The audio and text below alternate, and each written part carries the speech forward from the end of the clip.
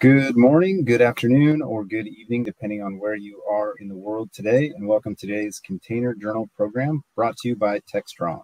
We've got an exciting program ahead of you, but before we begin, I do have a few housekeeping notes. Today's event is being recorded, so if you miss our discussion or would like to share with a friend, our on-demand recording will be made available to you today shortly after the recording concludes, with a link as well. If you have any questions or would like to submit them in the Q&A tab, be sure to do so on the right side of your screen. This is also where you can find the chat tab, where you can engage with our speakers as well as other audience members, share your thoughts, or just tell us where you are tuning in from. Finally, at the conclusion of today's webinar, we will be giving away 4 $25 Amazon gift cards, so be sure to stick around and see if you are a winner. Let's go ahead and kick off today's webinar's topic, the Kubernetes Roadmap, with Mike Bazard, our Chief Content Officer at TechStrong. He will also be leading the discussion today, where he's joined with Robert Brennan, VP of Product Development at Fairwinds, and Joe Pelletier, VP of Product Strategy at Fairwinds. Mike, go ahead and take the floor. It's now yours. All right, thanks, guys. Hey, everybody, welcome. And we're going to be talking about one of my favorite topics, Kubernetes. I think I've been following it now for the better part of 5, maybe 6 years, but I'm definitely on the front end of this curve.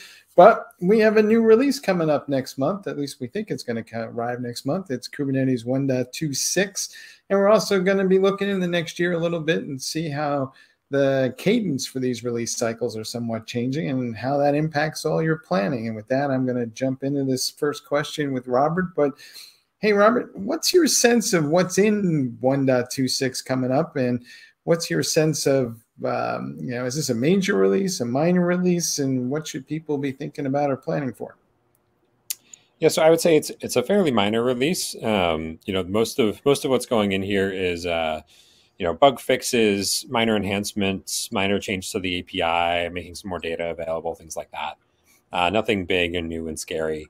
There are a couple interesting alpha features that are coming in as part of this, and a few APIs that are getting removed.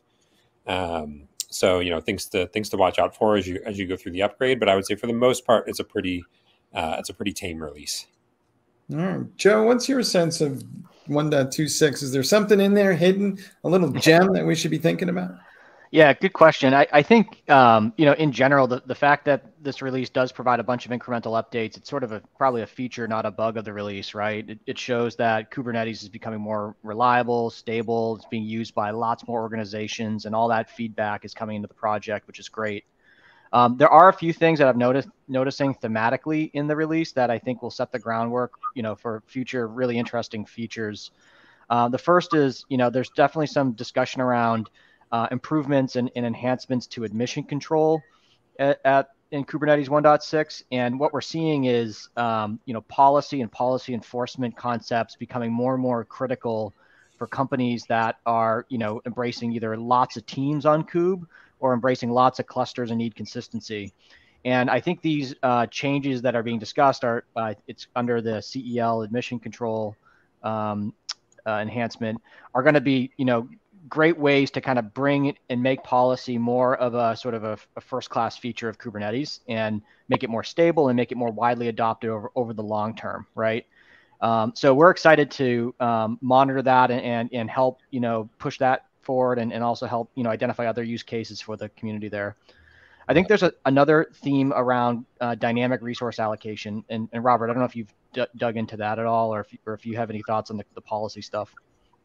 Yeah, so the policy stuff I'm actually very excited about. So the thing Joe mentioned, I think it's called the validating admission policy object, is going to be an alpha in 1.26. Definitely something to keep an eye on, something I plan on playing with once we upgrade there. And it uses, as Joe mentioned, CEL, or Common Expression Language, I believe is what it stands for, which is a project from Google, which basically provides kind of a language agnostic way of saying things like X should be greater than Y, A plus B should be, less than or equal to C kind of thing. And so you can basically write these CEL expressions to make sure that, deployments and other objects going into Kubernetes meet certain criteria. A very simple example might be you want to make sure every deployment that goes in has multiple replicas available. So you could write a CEL expression saying, replicas has to be greater than equal to 2. And what's really cool about this this validating admission policy thing is you can parameterize that. So you could say, in my staging namespaces, it has to be greater than equal to 2, but in my production namespaces, it has to be greater than equal to 3. So really, really cool, really powerful language to make admission control logic a first-class feature. Before we've had this validating webhook policy, I believe it's called, which allows you to basically create an API server that will decide if something should be allowed in the cluster or not. That's been really powerful, but you have to write a whole, probably Go plugin that serves an API request, runs the logic under the hood, has to have a Docker file. So just like a lot of setup involved. This allows you to just stick an expression into your configuration, and basically a one-liner policy can be applied to the cluster. So really powerful for doing policy as kind of a first-class Kubernetes feature. Is it your sense as we look into the new year that a lot of the releases that are coming out there, I think they're on a schedule now for 3 a year, are going to be smaller, more digestible modules of things that are easier to kind of upgrade through? I can think back in time where, sometimes it would take me the better part of an hour to sort through all the things that are being added to a Kubernetes release. And now I feel like that's becoming a little more modular or accessible. So Robert, is that where we're looking at? Have we reached some level of maturity? Yeah, definitely have reached a level of maturity. I think a lot of the team's effort is going into bug fixing, making sure features are nice and stable. There's so many organizations relying on Kubernetes in production now that I think there's just a shift of incentives from shipping major new features to get people to adopt it over towards making sure it's stable, reliable, bugs are being squashed, et cetera. So I do think you're going to see, fewer major features and more of that just, normal, tech debt type stuff coming in. Mm-hmm. And Joe, as part of that conversation, do you think, it seems to me, a lot of the effort is also around maybe improving storage because we're getting more stateful applications, improving security because, surprise, surprise, security is once again an afterthought. But, are we kind of looking at some more of this fundamental stuff that, trips people up a lot, and, it's better for the folks who have it versus trying to attract yet another workload kind of thing?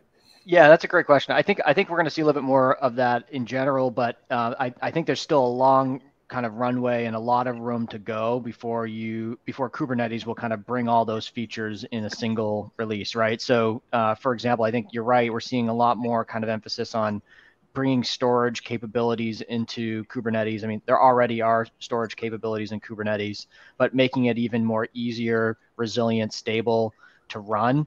There was a time where, folks would say, don't run your storage on Kubernetes, but I think that world is changing now, right? And, but even with those types of that progress, I think the beauty of Kubernetes is it's flexible and adaptable, and that there's still going to be sort of additional kind of capabilities you have to bring to your Kubernetes infrastructure around security monitoring or runtime monitoring, around being able to federate policy across multiple clusters, cost allocation and being able to kind of monitor how much workloads are using or spending. So there's still a lot of additional add-ons that I think companies need to really have that full visibility and control. And frankly, I don't know if it makes sense for Kubernetes to solve all of those problems, right? I think it might want to continue being sort of that, make it easy to integrate and extend, but not necessarily, bring the capability itself to the core, if that makes sense. Yeah, that's a really good point, Joe. I think Kubernetes has done an awesome job of making it self-extensible through custom resource definitions and other features. And I think they'll want to continue pushing off some of the responsibility of doing things like, provisioning SSL certificates, doing ingress, interacting with the cloud providers, things like that. They'll probably want to leave that to third-party extensions and not bring that into the core project. Mm-hmm. Robert, do you think that the whole process of deprecating APIs will get a little less dramatic as we go along? We recently had the whole adventure with Docker Shim, and the issue people are running into, it seems like, is that they used an API that may have been in a beta 3 releases ago, and suddenly it disappears, and now they're like, my app doesn't work. So does that process need to get a little smoother, or do you think we're kind of fixing that issue as we go along? Yeah, it's a great question. I mean, it's kind of a perpetual problem just in software in general, but especially with Kubernetes. I would say, in this release, the only major API that's getting removed, I think, is the V1 horizontal pod autoscaler, which I know a lot of folks rely on. We rely on it. We've mostly upgraded to V2, which is awesome. It's much more powerful, but it's a little bit of a chore to go in and fix all those things. I don't know that it's I think there's some hope within the community that this is going to get easier over time, that APIs are going to be deprecated more slowly. I think the problem's ever going to go away, just because as the team adds new features, not everything's backward compatible. Some mistakes are made along the way in API design, like you just kind of need to cut new major releases of APIs that aren't backward compatible. But hopefully, as things become more stable over time, it becomes less and less of a problem. And hopefully there are more, automated ways of upgrading. Mm-hmm. Yeah, and I would also say, like, there's increasingly more and more tooling in the community to help kind of monitor and for these different deprecations and be able to kind of address them. And a lot of that tooling is now not only things that you can run in your running cluster to understand, what are some deprecated APIs that I have in my cluster today that I need to get ahead of the next upgrade, but you can also implement them into like CI/CD pipelines so that as developers or DevOps engineers are making changes to their YAML, you can detect these issues, as early as the pull request. And so I think the tooling is getting better in the community. I mean, Fairwinds does have a tool called Pluto that helps with detecting these types of deprecations. And so there, I think, in the interim, there are ways to be able to kind of better manage deprecations that are being made.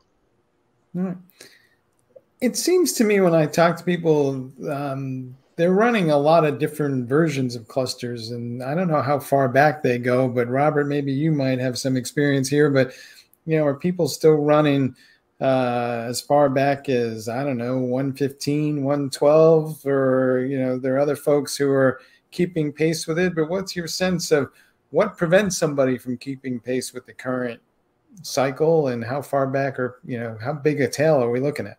Yeah, it definitely does get pretty bad. I mean, some organizations adopted it very early. It's been a couple years, but only a couple years ago, I heard of somebody on 1.8. A big company that was just kind of stuck because there were big breaking changes, and they just didn't have the time and effort to like go and fix it all. And everything was working. They were running it all themselves. They weren't using a managed Kubernetes service like EKS or GKE that's going to force you to upgrade. So they just kept running those servers, and it kept working. Granted, there are security holes that aren't going unpatched and things like that. And I think eventually they managed to get upgraded. But there's definitely a long tail of folks that are still on old versions. One nice thing about the managed providers like EKS and GKEs, they kind of force people into upgrading eventually. You can get a few versions back, but at some point they just cut off support and say, we're going to force you into an upgrade, even if it breaks everything. So you kind of have to be on top of it, which is annoying if you're managing one of those clusters and you, have a thinly stretched team. But it's good. It kind of forces you to practice good hygiene because being on those old unsupported versions, it can be, a big security problem for one thing. So I think one thing that's difficult for us as a company that provides tooling around Kubernetes is to make sure that we're supporting, as many versions back as our customers go. Fortunately, we're seeing less and less of that long tail, but it's still a problem. Yeah, and one thing I would say too is like upgrading your Kubernetes core version is one thing, right? I mean, obviously that can be a big challenge depending on how far back you are. I think even after you're upgraded, though, the next level of version management really comes down to the add-on layer and the different kind of supporting services that are running that cluster. So if it's ingress controllers or DNS or certificate management, those tools also have to be upgraded for security reasons, but also just to kind of improve reliability with the latest version. And sometimes upgrading those add-ons may be straightforward as just changing the version and everything works. Other times it may introduce breaking versions that have to be tested, right? So I still think that the overall version management problem is still kind of a complicated thing, one that does require some advanced planning, some testing in order to do it well without introducing any regressions along the way. Yeah. Robert, it occurs to me there's a philosophical debate at the core of all of this, and it kind of goes to the following point. It's like the committee itself seems to not favor the notion of a long-term release that we've seen in some other open source projects. And what they're arguing is that, you should stay current and you should be adopting best DevOps practices. And, so what's your sense of the yin and the yang of that conversation? And, where should people be thinking about where they want to fall in that spectrum? Yeah, it's tough. I mean, I do think Kubernetes errs heavily on the side of you should always be up to date, always, maybe not on the bleeding edge version, but, at least, -1, -2 versions back. And, like I said before, a lot of the managed service providers like EKS and GKE will enforce that pretty heavily. So I do think it's healthy, but there's a cost to it, right? I think a company that adopts Kubernetes, like you just have to accept that a certain amount of your time, a certain amount of your engineering resources is going to be spent on just making sure you're keeping Kubernetes up to date. You're going to have, maybe a quarterly sprint, where you have to spend 2 weeks just making sure that, all your new API versions have been updated, that you've updated your add-ons, that you've updated Kubernetes itself.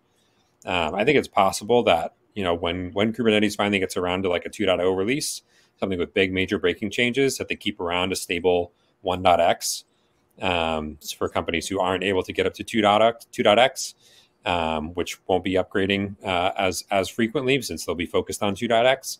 We'll see if that actually plays out or not. It would definitely be nice, though, for some of those larger enterprises that maybe don't want to invest as much time in always staying up to the latest version. Joe, do you have any sense of how many people are running not just different versions of Kubernetes, but different distributions of Kubernetes that are being curated by different people at different rates and speed? And does that add another level of challenge into our management thoughts here? Yeah, that's a good question. It's something that we we keep tabs of just from our own perspective because we develop software that runs, on Kubernetes itself. I would say though that on the whole, we're seeing lots of the managed Kubernetes managed Kubernetes services with the cloud providers being kind of leveraged increasingly more and more. So you will have, EKS or AKS or GKE kind of at the core, which helps provide a certain amount of consistency. And then when it comes to the sort of the distributions, we tend to see that either in sort of hybrid cloud or on-prem type scenarios, right? So I think where it gets a little challenging is when you look at different types of container engines like OpenShift and making sure that can also work with Kubernetes software. I think that's probably to me the biggest area where there's challenge. But increasingly, I think the Kubernetes API is really that common denominator across all these distributions, and that's really what vendor tooling is and different kind of add-ons are trying to integrate with, making it really kind of compatible whether you're on the cloud, on-prem, as long as it's a Kubernetes core. You're really, you're getting that sort of interoperability. Robert, early on, we saw people were using raw bits of Kubernetes that they were taking off the open source project. Are people still doing that? And do you recommend that? Or should everybody be on some form of a curated instance of Kubernetes where somebody else is kind of taking the bullet for them every time there's a change in the release? Yeah, I think more and more everybody should be using a managed Kubernetes provider like EKS or GKE. I think managing your own control plane is it's too much of a headache. It's too error prone. There's too many security issues that you can introduce. It's hard to stay up to date, hard to manage yourself. So using like an EKS or GKE is super helpful. It's a little harder on-prem, but there are some management services for on-prem Kubernetes installations as well. So I think as much as you can kind of offload to a service, the better, especially if you're not like, if you're a typical software company, an e-commerce company or, a retailer of some kind, like you really don't need to your core differentiation is not managing Kubernetes, right? If you're hyper technical, you're running like machine learning workloads on Kubernetes, you need to manage GPU instances and things like that. Maybe it makes more sense for you to get into the guts of it and manage how things go. But for the most part, EKS, GKE is the way to go. Joe, do you see the same things? And as part of that, do I just need a managed, curated version of Kubernetes, or are ultimately people looking for some sort of, Kubernetes plus managed thing where I'm going to get Prometheus and everything else that kind of goes with it, because we are making a better effort of not having everything loaded into Kubernetes itself, but there's this stack that needs to be managed. So, or is that going to evolve as we go forward? Yeah, well, I think we're already seeing that type of decision tree, in the in sort of organizations who are going cloud native, right? So I think if you're an organization and like Robert said, like you have to decide, is, running my own operations with my own expertise core to my business? And for some companies, it may be if you have really interesting scalability needs, or you need to run hybrid cloud or multi-cloud for business resiliency reasons, or just business reasons, right?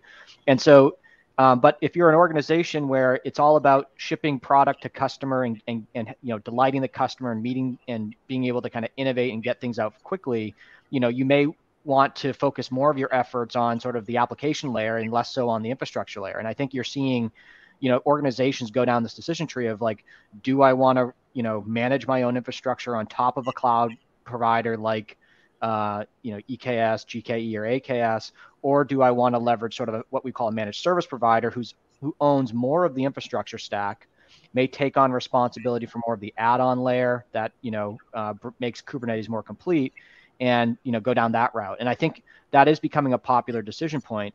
I would say that we're even within sort of the typical managed Kubernetes software, we're seeing kind of plus versions where they're, becoming more and more opinionated. And so even though it's not sort of a full-on managed service, there's more opinionated managed services out there that act as sort of like a middle road. So I do think the different flavors of management are helpful. At the end of the day, if you're trying to, work on your application, get product out to customer and make them happy, you might want to offload some of the responsibility around Kubernetes management to sort of an opinionated software or full-on managed service provider. Yeah, I think the really important thing is that within an organization, you should try and stay consistent as possible, as consistent as possible. I think a lot of organizations that struggle with Kubernetes right now, especially the larger ones, have kind of a Wild West thing where any team can spin up a cluster, they can put whatever they want in it.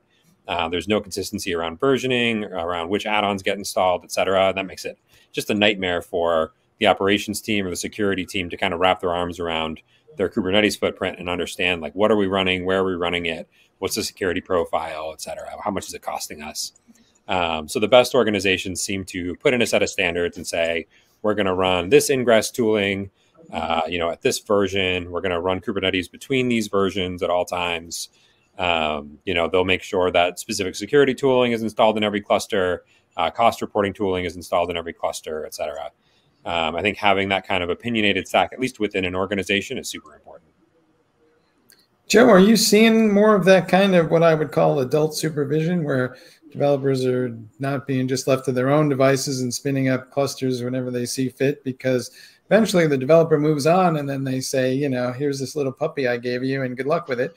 So, and what does that look like? Is there an IT ops team? Is it a DevOps team, or who's kind of stepping up here? Yeah, so it's a great question because it runs the gamut, I think, in terms of the organization, right? Like I would say as companies move more towards embracing cloud native, using more and more cloud native technologies like Kubernetes and containers, they end up getting into this problem of how do I systematize and make it so that I am consistent in terms of my deployments, they're secure and cost effective from the start.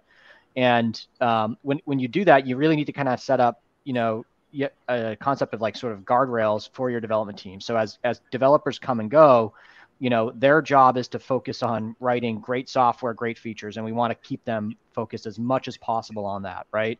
But they're leveraging Kubernetes and containers to ship their application multiple times a day or week.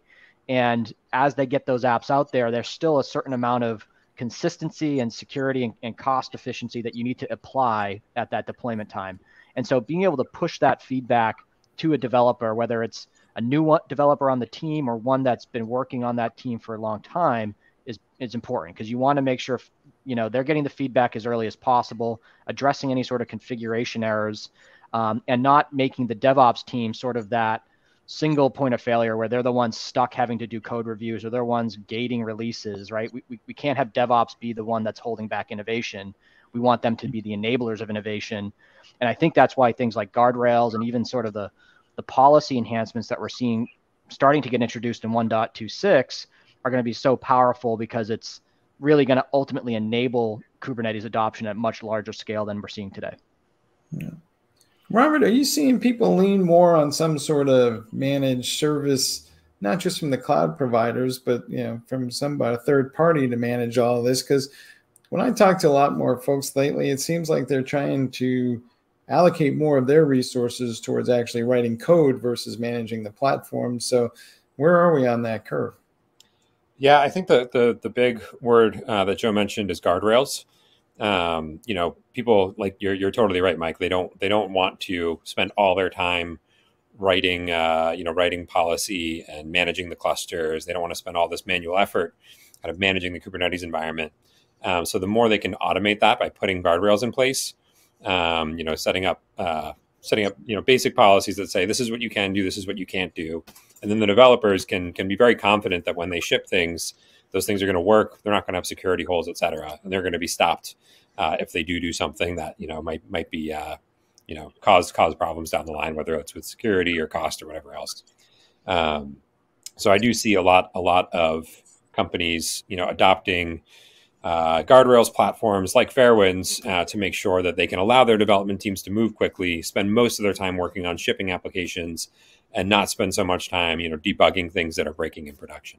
Yeah, and one just can make that a real example, Mike. Like we've one thing that the FinOps Foundation really recently came out with is a kind of container labeling dictionary, which is really cool because it allows and establishes sort of a minimum framework for what are the labels that should be on a workload before you deploy it in production. And the reason why that's important is a lot of companies, as they move to Kubernetes, they're not able to kind of get visibility into the cost of their workloads. And so these labels are important for allocating costs appropriately. And that's something that can be a quick decision made by an engineering team, right when they're getting ready to deploy. They can apply their labels so that, later on in the runtime, you're not having a bunch of unknown cost issues, or you're able to actually allocate costs more effectively. And I think that's an area where guardrails and can help teams not only go faster, but just be more consistent and leverage Kubernetes even more broadly down the road. Yeah. Robert, one of our attendees is pointing out that, at least in their organization, there's a client services team has emerged, and that's kind of for lack of a better description, a center of excellence, shall we say, for where somebody comes in and kind of manages, or at least is a coach for these people. Do we need, as more organizations need to create that kind of same vibe? Because, not everybody is an expert per se in every little thing. And there's a lot of knobs and things to turn in Kubernetes, right? For sure. Yeah. I mean, I think one of the things we do well at Fairwinds is helping those kind of centralized teams, get a sense for all the different development teams that are shipping into Kubernetes. How are they doing? Like what are they doing right? What are they doing wrong? And then surfacing that feedback in front of those teams through, as this participant points out, through ticketing integrations, right? So, we can open up tickets in Jira and say, hey, you've asked for 10 gigabytes of memory for your application. It's only using 1 gigabyte. Like, you should probably turn that down so we can save some money. Things like that. I think it is important to have that kind of client services team with a centralized view who can hold those teams accountable. But they do need a lot of automation in place so that they're not the ones fixing these problems. They're pushing that feedback out to the developers.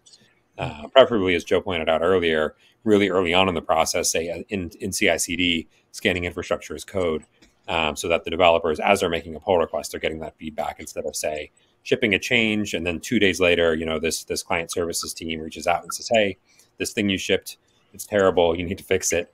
And then it just creates a really long feedback loop. Mm-hmm.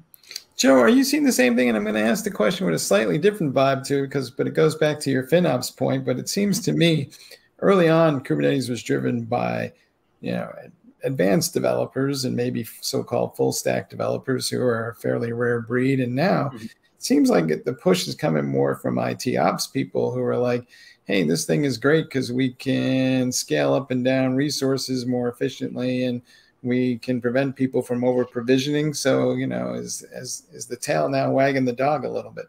Well, I think, yeah, I think there's definitely an evolution going on, right? And ultimately, what we see are kind of taking a step back. Companies are embracing cloud native because they want to get their software out faster to end customers. Like that's kind of the first principal reason of why they're going down this direction. And the ramifications of that are, app teams have more influence and responsibility over their configuration, right? So that's shifted away from ops, to more of the app team. And I think the other implication is IT ops is looking at themselves as becoming an enablement function, whether it's client services or even the term platform engineering emerges around here, where they're actually building the tools and building the foundation for those app teams to get their applications out there quickly. And so as those teams kind of shift into that mindset, they want to have guardrails and consistency to make it easier to upgrade and manage, but also make it easier for other teams to ship faster as well. So I do think that this is an evolution of IT ops, and I think it also allows IT ops to help show how teams can go faster, and they're not the ones that are in the way or saying no, right? They're saying, here you go, you can do this, and here are the tools to be successful. And a lot of those tools are, guardrails or providing tools that provide sort of service ownership, self-service access to understand what's going on with the workload in production. Yeah. Robert, looking into next year, is there anything that you think that you're hearing from customers that they wish that the TOC folks would focus a little bit more, or that somebody would come and magically solve for them and say, here's what's on your holiday list for most wanted thing in Kubernetes is, I guess, what I'm asking. Yeah, I mean, so the perennial thing that I keep asking for is, better support for persistent storage in Kubernetes. Kubernetes has always been kind of an ephemeral place. The idea, one of the big kind of ideas behind Kubernetes is that anything can disappear at any time, and you can be fine, you can rebuild it, and it can recover, right? That whole assumption goes away with persistent storage, any kind of persistent state. And so it kind of breaks the paradigm a little bit. I've seen definitely a lot of improvements here. There's now support for instance, volume snapshots, which can help with a backup strategy.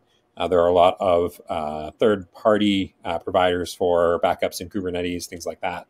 But the more we can get, a good story around persistent storage, we'll be able to take on a much bigger part of the application stack, into the Kubernetes cluster and manage it in that consistent way. A lot of folks are still using services like RDS and S3, which live outside the cluster for all that persistent state. All right. Joe, is this whole debate about stateless versus stateful applications finally coming to an end? I mean, there was all those people out there that said, thou shalt never put a stateful application on Kubernetes ever because you're going to be better off calling external storage. But I always ask the question, it's like, well, dude, what if I don't have external storage? What am I supposed to do? Right. Yeah. I mean, that's a great question. I don't have as much firsthand experience with the stateless versus stateful concepts, but kind of taking a step back, I have seen more and more kind of evidence that it's becoming more and more possible and easier to run stateful applications in Kube. I don't have enough firsthand experience to kind of say whether that's still like a great idea or not. I wonder, Robert might have a point of view there, but I think that kind of goes back to a question you had earlier in the call, which is like, where's Kubernetes going? I think we're seeing a lot of that feedback come in from the community around the challenges of initially running persistent storage or stateful apps in Kube and how the Kubernetes roadmap is evolving to support that, incrementally one feature at a time. And that's a good thing, right? Over time, we want to make that more and more possible and more, extensible so that solutions can be built around this. Yeah. Robert, you want to add anything to that? No, I think Joe nailed it. It's it's a tough thing to solve for, but I think we're making progress. All right. Early on, the thought was that somehow or other we would run a lot of different classes of workloads on Kubernetes clusters, and there'd be maybe a handful of large clusters that were shared. Reality is, it seems like we still don't like to share much anything. So now everybody's got a workload per cluster, and we're highly distributed, and we're getting all these fleets of Kubernetes clusters out there. And that brings us to our question from the audience, which is, what's this service mesh thing about? And are we seeing more of this technology starting to emerge as a way to manage or help manage fleets of Kubernetes clusters. And, from your perspective, what is the role of a service mesh? And I don't know, Joe, Robert, jump ball, anybody want to take this? Robert, I'll let you start that one. I have a couple thoughts that I'm still putting together. So, yeah, I've definitely found that service mesh is still more of like an advanced Kubernetes topic. Only like kind of the bigger organizations that are really security focused end up with a service mesh. It's a great way to enforce network policy, especially at a higher level than like the built-in network policies allow for. Linkerd, I think, is probably the crowd favorite right now, although Istio has gotten a little bit more adoption from enterprises. Linkerd seems a little bit simpler to set up. But it's a great way to kind of lock down networking, make sure that only, by default, basically any workload in Kubernetes can communicate with any other workload in the cluster, can communicate with the external cloud, et cetera. So if you've got a multi-tenant Kubernetes setup, or you really want to lock it down security-wise, you can use service mesh to do so. And I think it's a really powerful tool. Yeah, I'd agree a lot with what Robert said. I think service mesh in general is still overall low adoption. Consider it sort of the early adopters, not yet mainstream users who are focusing on service mesh. And I think there's trade-offs between Istio and Linkerd. I think Istio does have more share at this moment. I also think, just kind of bluntly, I think these are still very complicated tools to configure and set up. And I think the concept is doing network isolation and being able to, have, different types of network boundaries around your workloads is still a very hard thing. It's a problem that we're starting to think about here at Fairwind solving. And to kind of think about service mesh relative to other tools like network policies or open policy agent like OPA, I think they all kind of do something different. But at the end of the day, I think all these tools coming together are really trying to promote sort of like tenancy within Kubernetes, right? Trying to make it easy for you to have different teams running in a cluster so that those teams can deploy their applications consistently, securely, cost effectively, and really have that strong foundation in place that allows those teams to continue to innovate and shipping more product, but keeping their workloads kind of running within their tenant of the cluster, right? So I think it all kind of comes together, kind of helps solve that overall larger problem. Mm-hmm. Robert, are people revisiting Kubernetes? Because there's a lot of folks who were intimidated when they first engaged with it, right? And, we have always heard that it's complicated. And yet, you'll go to a demo and there'll be Kelsey Hightower there from Google, and he'll write 4 lines of code and something amazing will happen. So where are we on this curve? Is it becoming accessible to mere mortals at this point? Or are we still like, I got to be like the best super administrator ever? Yeah, it's definitely, getting started with Kubernetes, I think, has become easier and easier, both because, the project itself has improved over time, and because just the amount of resources available to folks who are just learning is becoming, bigger and bigger, more and more approachable. I would say in terms of running it in production, though, it's still tricky. It still, takes a lot of thought and care and maintenance, especially if you want to do it right. So I think you do still need a certain level of expertise if you want to be, running production workloads on it. But if you're, a developer who just wants to get a sense for what it's like, how to deploy an application, things like that, I think it's much more approachable these days. Mm-hmm. Joe, you want to add to that, or because I'm going to do the follow-up question from one of the audience anyway. And the question is, where should I get started with Kubernetes? Should I just, use the managed service in the cloud, or should I be in an on-premise environment and get to understand how it works before I rely on somebody else to manage it for me? Yeah, I think in terms of where to get started, again, it depends on what your motivation is, right? I think if you're looking to kind of learn, if you're an individual looking just to learn cloud native, learn Kubernetes, right? It might make sense to, start at a more kind of technical level, right? What the conversations that we have with a lot of customers are, if they're looking to move to cloud native, they're thinking about this as a bigger picture, right? Is hybrid cloud or multi-cloud an important aspect of their business? If not, are they on a certain cloud, and therefore how can they go faster to cloud native? A lot of the answer does come into using a managed service like an EKS, AKS, or GKE, but then understanding what are the pieces that they need to own on top of that, right? So even if you use a managed service, that's not going to get you production ready, if you will, from day one. There's still a lot of other components you need to add. And so, the next question is, what do I need to learn about that? What are the add-ons that I need to learn about? Or what are the different, service providers that can just manage that for me, right? And so I think that's the more practical way, is if you're looking to go to cloud native to help your business ship faster, what are the pieces that you can get out of the box automated for you? And what are the pieces that you have to learn and own and manage yourself, on top of that? So I think that's a little bit of where I would focus if I was more of thinking about this from like a longer term business vision for my team. All right. So it comes down to whether or not I really want to know how my car works or not, or if I just want to drive and go somewhere. Exactly. Yeah, exactly. Robert, what is the future here around Kubernetes? And I'm asking this in the context of the great promise of hybrid cloud computing. We've been talking about this forever and a day, and we are now finally seeing enough critical mass of Kubernetes clusters to have the conversation for real. But are hybrid clouds going to come our way and be real because we finally have a consistent set of APIs to deploy applications on? Or is that, this time next year, we'll still be talking about that? Yeah, I mean, it's definitely a tricky problem. Kubernetes definitely makes the problem a lot easier by providing that consistent API. It definitely makes a lift and shift from, say, AWS to GCP a heck of a lot easier, but there's still a lot involved, right? Especially, if your applications are using some native features that might be specific to different cloud providers, like load balancing is often something that's controlled at the cloud provider level. Storage classes can change depending on your cloud provider. So there's still a lot of work that needs to go into shifting a workload from a Kubernetes installation on one cloud provider versus another. But it's an easier story today. We do talk to a lot of companies who are on 2 or 3 different cloud providers, both running Kubernetes in different cloud providers. And I would say they definitely have an easier time than folks that are just running bare workloads in those cloud providers. But it's still, I think there's always going to be a certain amount of difficulty there. I mean, in part just because the cloud providers kind of want to lock you in a little bit. And so they're going to offer new functionality that extends Kubernetes in interesting ways and maybe isn't as interoperable as Kubernetes would like to be. Mm-hmm.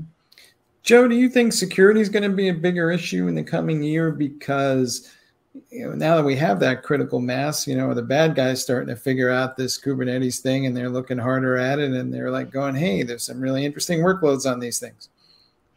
Yeah, I mean, I think security is always going to be a pain point, right, for any technology. I think there's a larger theme happening in this space, which is, cloud native has invented a whole new way of doing operations, and it's becoming, and we were talking about earlier how the developer has a lot more influence and control, right? So being able, you're going to see a lot more of cloud native security considerations moving into various different tools. You're going to see monitoring tools try to help you with that. You're going to see different application security tools also help you with that. And that's because the personas involved, DevOps, developer, are all part of this cloud native journey, right? And so the importance of security is only going to increase. I also think we're at a point where there's a large number of tools that report problems out around, here's the state of your cluster, here's the issues that we're seeing. The next wave of innovation is going to be around how do those tools help you remediate faster in a way that creates, isn't sort of temporary band-aids, but kind of fixes the issues at the source and makes that easy for developers. And so I do see kind of an evolution happening around security to make it easier and more kind of mainstream in terms of cloud native security is becoming kind of part of all the different stacks, whether it's a monitoring stack, app security stack, or your existing Kubernetes security tooling. All right. Robert, let's ask a question here that goes to maybe more of the selfish interest of the audience, but do you think that the way IT organizations are structured is going to change as we get more and more Kubernetes clusters out there? Because we will see people unifying the management of compute, storage, and networking, and maybe applications to a degree. So, are we about to have a massive conversation about where's my cheese and who moved it? Yeah, I think it's. I think that change in organizational structure has gone hand in hand with the adoption of Kubernetes. The whole promise of DevOps, I think, is enabled by Kubernetes, and we've seen organizations shift around their adoption of Kubernetes towards a more DevOps-oriented model, where you have a centralized platform team or operations team who's responsible for the core infrastructure and making decisions there about, what versions of what things are we going to use. And then you have development teams who are responsible for all their deployment infrastructure, right? They're responsible for Dockerizing their application. They're responsible for shipping it into production. They're responsible for their, Helm chart or whatever other Kubernetes configuration wrap the application. And that's a shift from the old days where a lot of that responsibility was shifted over toward the operations team. And so I think that's meant smaller operations teams and more operations folks who are embedded within the development teams. I think you're going to continue to see that shift of towards a small centralized team, and then more knowledge around deployment and operations embedded within each application team. Joe, that work for you? Is that what we're seeing as well, or will there always be a need for some subset of specialists that augment that main group? Yeah, I mean, I think I very much think what Robert said is on track, right? I think every organization is going to be slightly different, but I think on the whole and on average, I think that's where things are going. Where it gets a little interesting are companies that are going through that shift from on-prem or more non-cloud native approaches to cloud native. You might have various groups that have that specialty, like a specialist around cloud native and enabling a platform engineering function versus more of an IT ops function. But on the whole, I think what Robert said is right on track. All right. Robert, this is still early days as well, but are we going to see a shift in the types of applications being deployed? We see things like KubeVirt starting to emerge, and are people going to use that to drop legacy monolithic apps on top of Kubernetes versus to centralize the management of things and then maybe carve them up into microservices later? Is there going to be some a wider range of diversity in application types starting to show up on the platform? Yeah, I think that's natural. I mean, Kubernetes definitely shines around microservices and being able to scale a bunch of different things independently of each other. It's a little harder to package up a monolith and put it into Kubernetes. But I think we're seeing an increasing demand for that because, a lot of companies, as they adopted Kubernetes, would put some new services on it, put their microservices on it, but they still have this legacy monolith that was running in the old way, on a bare EC2 instance or something like that. And they want to get everything behind this unified layer of Kubernetes because they've seen the promise of it. And so you are seeing things like KubeVirt where there's just increasing support, increasing documentation, increasing knowledge around how do you take a monolith and get it into Kubernetes? How do you take these applications that maybe traditionally don't run in Kubernetes and get them onto the platform? Another class of workloads might be machine learning workloads, which traditionally had solved a lot of the problems that Kubernetes solves for their own specific domain prior to Kubernetes, are now making their way into Kubernetes because of this promise of being able to manage all your applications, behind this single pane of glass of Kubernetes. Yeah. Joe, you can't walk down the street these days without somebody talking about AI and automation. So how automated do you think that all of this might get going forward? And are people in danger of maybe spending too much time figuring out how to manage something narrow that's going to be automated tomorrow? And what is the right point of entry to focus on? Yeah, interesting question, and just kind of around AI. I think the automation opportunities, there are still so many probably automation opportunities that don't even need AI just yet, that are still kind of ready to be solved. I do think that there are probably roles for things around AI, right? I think it depends on what your definition is. But ultimately, I think there's still a lot of kind of heavyweight management that may need to be going on in terms of just running a Kubernetes or setting it up, that there's probably more room just for regular automation, if you will, in order to kind of make lives easier for developers and operations folks. Kind of a little bit tangential, but we are seeing one use case for Kubernetes emerge around kind of running machine learning workloads in general, right? So if you do have a product that is solving, is trying to solve customer problems with AI or machine learning, Kubernetes has become a really interesting platform for scaling up those workloads to kind of solve that AI challenge and have that elasticity to run, whether it's in the public cloud or even leveraging kind of an on-prem environment for that. So I think that area of AI is interesting and one where Kubernetes can be sort of that infrastructure enabler to help customers build applications that leverage machine learning and AI in more sophisticated ways. Robert, to Joe's point, and you were talking about stateful apps earlier, but does that mean we're also going to see, what we're calling data ops and data engineers start showing up in these environments? And I'm going to have to figure out how to get this data engineering team and the data science team and the DevOps team and the developers, kind of working hand in glove when they all have radically different cultures. So, are we looking at some interesting cultural challenges in the coming year? For sure. Yeah. I think you make a good point about data engineers, starting to work with the platform, or machine learning team starting to work with the platform. There's always a tough onboarding experience anytime you're trying to shift a large organization over to a new way of doing things. There's always some resistance there. But the benefits of having everybody, using a single platform, just in terms of your security footprint, in terms of what your operations folks have to deal with, in terms of the number of different skills your people need to have, in terms of who you're hiring for, you need to hire for a specific set of skills. It just makes things so much easier. So I think you will see organizations kind of pushing people down that direction of adopting a single platform, most likely Kubernetes. All right. Joe, you've seen a couple of customers move down this path now. Do you have any words of wisdom, or are there things that you've seen organizations do from a best practices standpoint that kind of, smooth the transition, reduce the friction, and generally made everybody less agita in the world?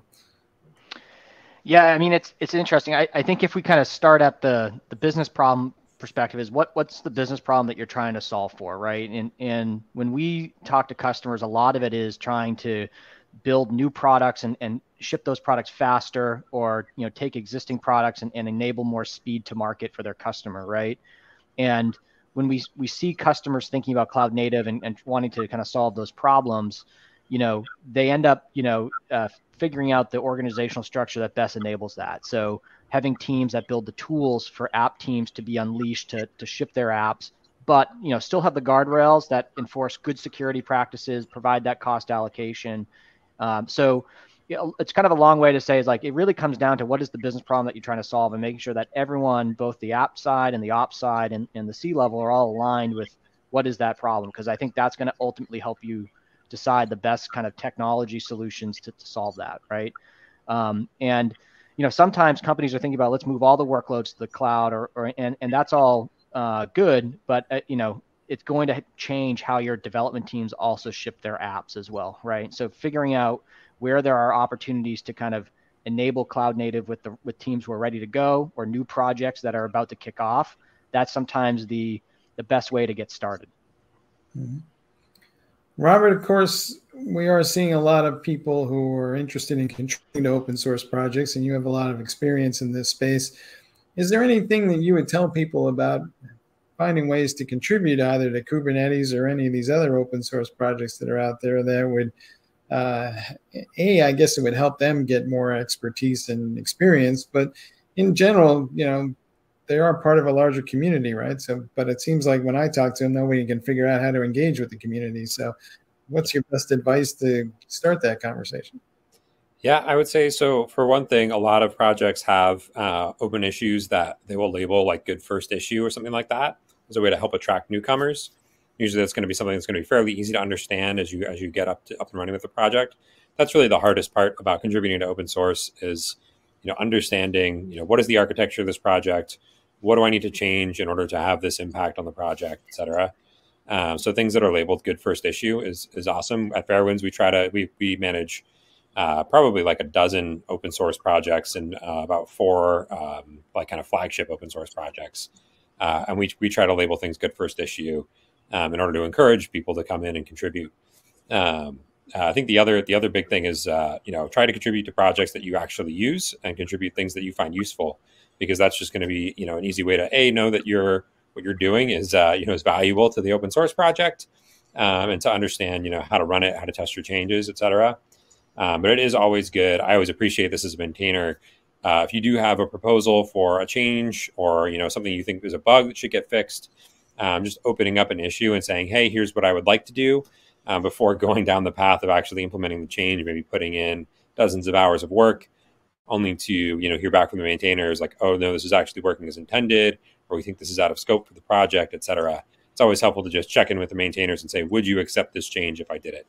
But as an open source maintainer, I love getting pull requests. I love when the community contributes back because it makes my job easier. It makes the project healthier, et cetera.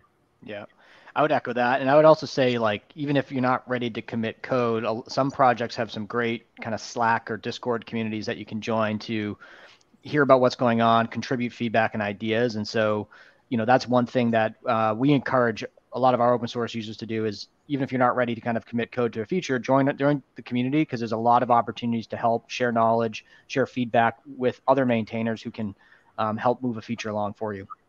Yeah.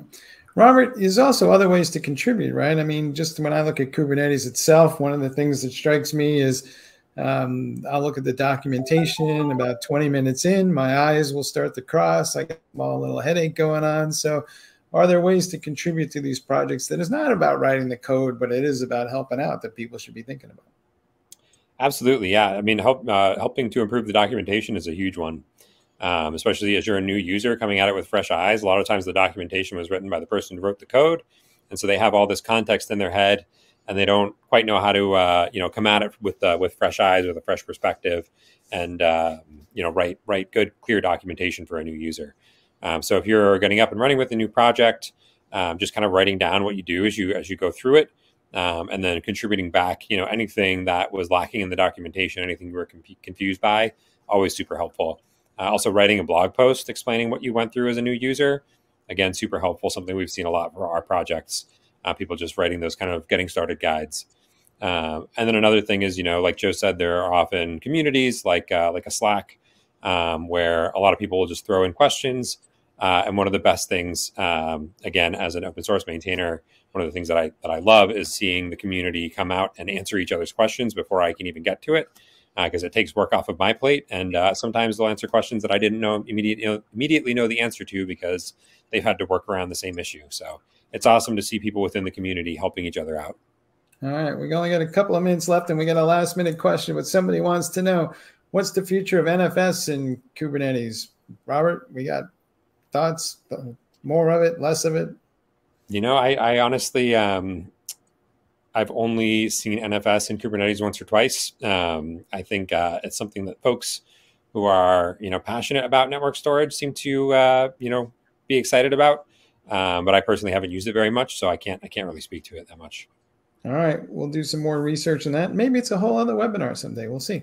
Yeah. All right, guys, thank you for sharing your knowledge and insights. I would have one last thought for everybody. It seems to us, at least, every time I go looking in the new job listing somewhere for DevOps, Kubernetes is suddenly a requirement everywhere. So if you want to get yourself a raise, you might want to become a Kubernetes expert. Hey, with that, gentlemen, thanks for being on. Thanks a lot. Thanks, Mike. Right.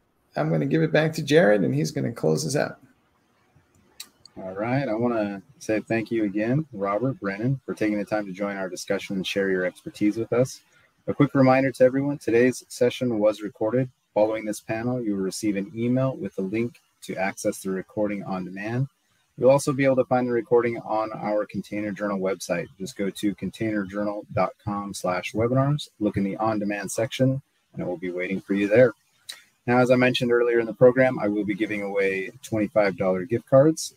I'm going to mention the names, and then please be sure to look in your inbox and possibly your spam folders. Make sure that it doesn't show up there. If it does, you know what to do. Our four winners are going to be Thayama M, Heidi L, Vania G, and Todd S. Congratulations to the four of you. Please keep an eye out in your inbox for the gift card. If you don't receive the email, please be sure to check your spam folder. Just want to make sure you're aware that sometimes they do show up there. Again, Robert, Joe, thank you again for taking the time with us. Do you have any final remarks before we close out? I don't think so.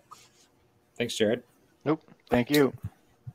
All right. And lastly, to our audience, thank you again for joining us for the entirety of our presentation. If you don't mind, take a moment, fill out our post-webinar survey. It'll pop up here on your screen in just a moment. And please be sure to join us for our upcoming TechStrong webinars. Have a great day, everyone. And I'm signing out. Thanks.